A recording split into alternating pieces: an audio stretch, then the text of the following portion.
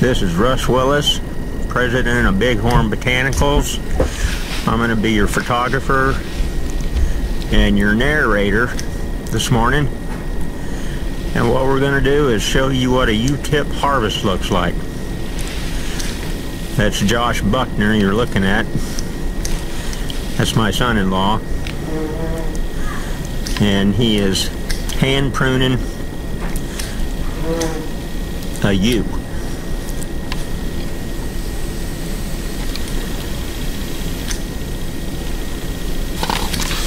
We do the U-tip harvest in the summertime in July and August because that's when the taxanes are at their peak in the very tips of the limbs.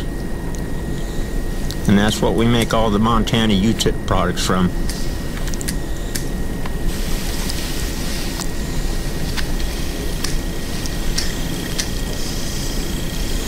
Josh has found a really lush yew there and he climbed right up in the middle of it as he hand prunes off the 10 to 12 inches of the very tips of the limbs.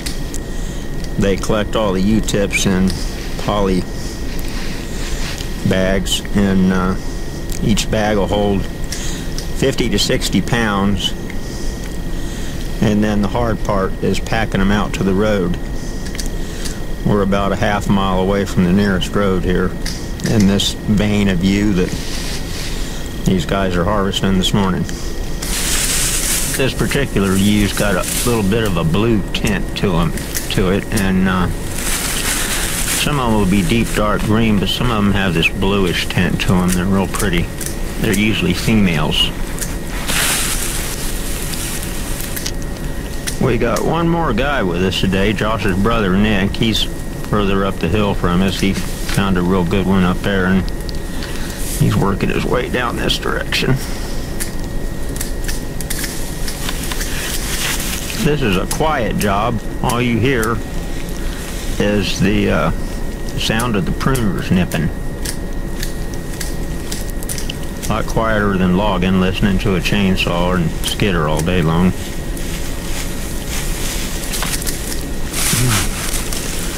We're on the last week of the 2015 harvest, and this year we will have done somewhere around 6,500 pounds from 2 different units.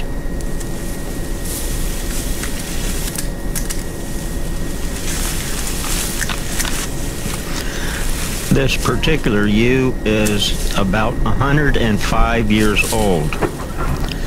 In 1910, most of this country burned up. There was a major forest fire went through and killed most of them, but they came back, I guess, from their root systems.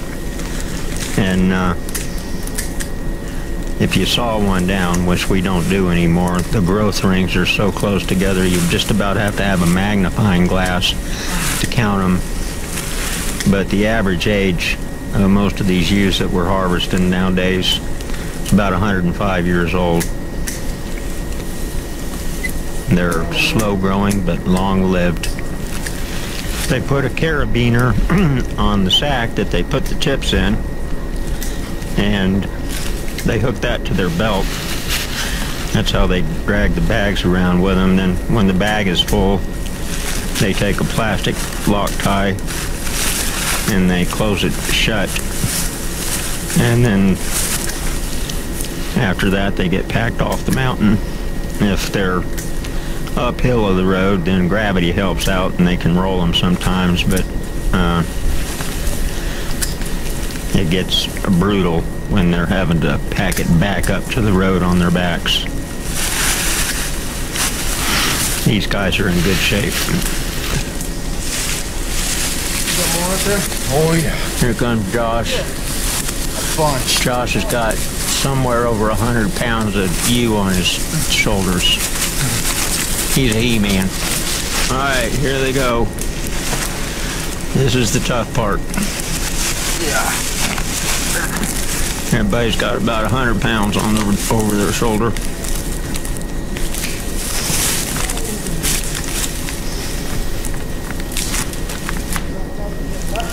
These guys really earn their money when it comes to this part of the job. And we pay them really good because they work hard. And they are the foundation of our quality control. They got about a quarter mile more before they hit the road.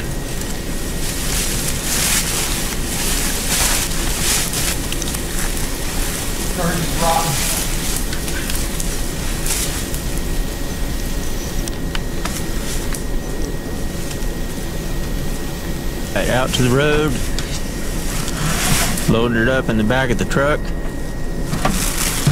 and heading toward the processing plant to go get her weighed out.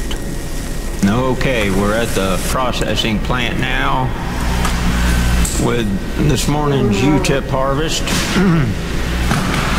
And we're getting all the bags weighed out, all the weights recorded, and harvest location, date, and all that gets recorded on a load delivery log. And each bag is tagged with whoever harvested that particular bag.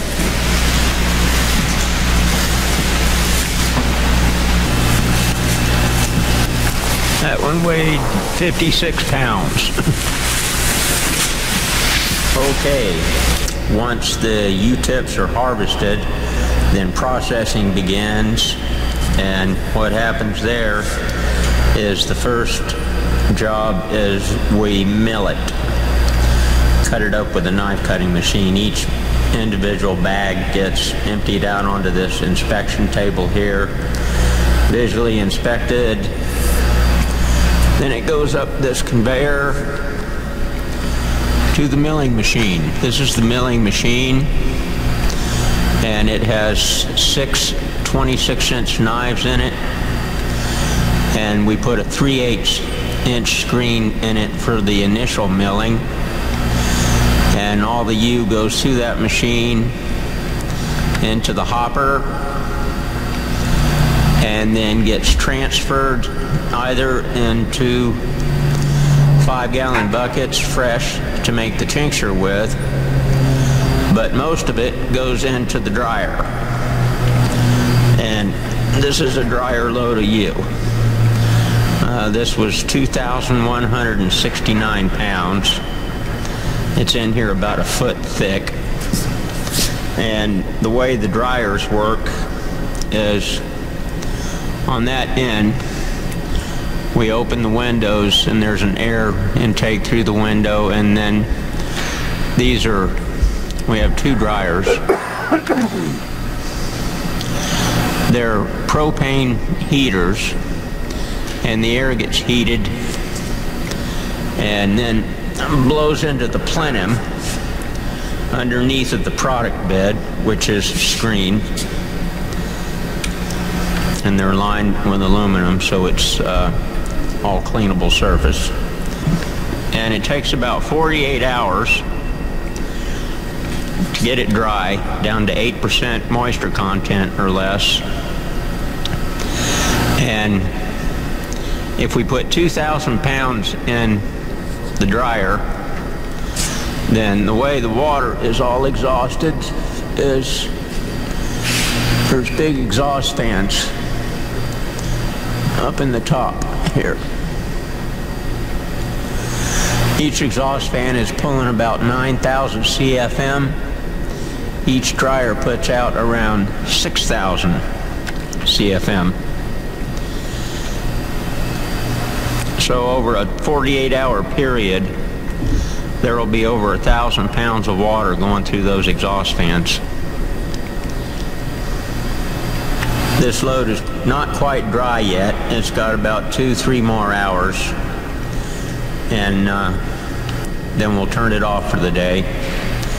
Then tomorrow, final milling takes place, and we run it back through the milling machine through a 1/8-inch screen, which cuts it down in size considerably, and that happens tomorrow. Some more of our equipment. This is the powdering machine. This is how we run the tea through this machine, and that's how we make the powder. It'll do 60 pounds of powder. Takes about 20 minutes to run 60 pounds through it. And this is the encapsulation machine. After the powder is made, some of the powder we sell in bulk to other companies, but we make our own capsules here, around 1.5 million capsules every year. This is a capsule gel Ultra 8.2. It'll do 20,000 capsules an hour. And then after you get the capsules made, you run them through this machine, and that's the capsule polisher. Gets any dust off of them and cleans them up real good. What we're doing is we're making a batch of Yews soap, and all the ingredients are getting mixed together and blended.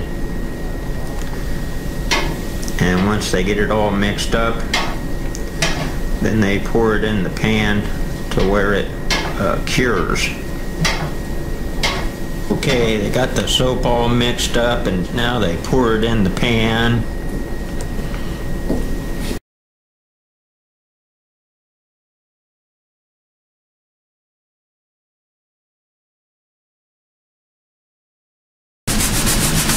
Shake it up, baby.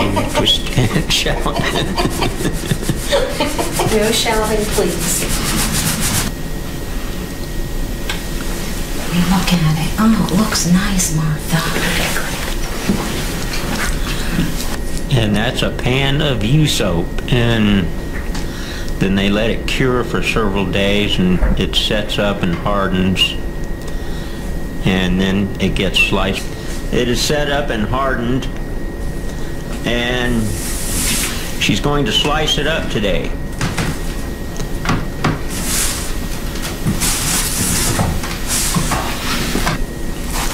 And there it is. That's a big bar of soap.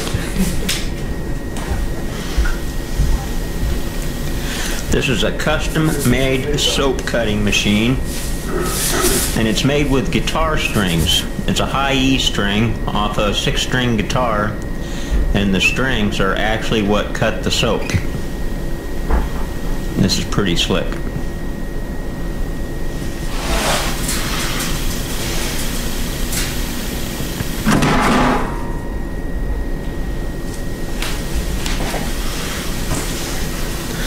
And she takes those sliced sections, brings it over to this soap cutter,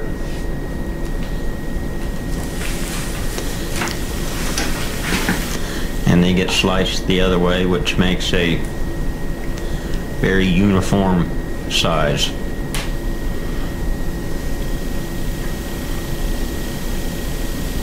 Then all these bars of soap, they get put on the curing racks. How long do you leave them on the curing racks, Candace? 3 weeks. Okay. A week there, 3 here. All right. Okay, these, after they've cured for 3 weeks, then what she does is she takes a carpenter's level down there, that's her tool, and she bevels all the edges and cleans them up real nice, and then it gets boxed up and it's ready for distribution. This room in here, which is also the soap room, is where the yew oil gets made in the crock pots. Okay, this is an outside view of our processing plant. It's a little over 10,000 square feet. And this is where all the manufacturing and processing happens. Last thing I'm going to do is, I'm up on a ridge above the plant, give you an aerial view of the processing plant and the valley where we're located.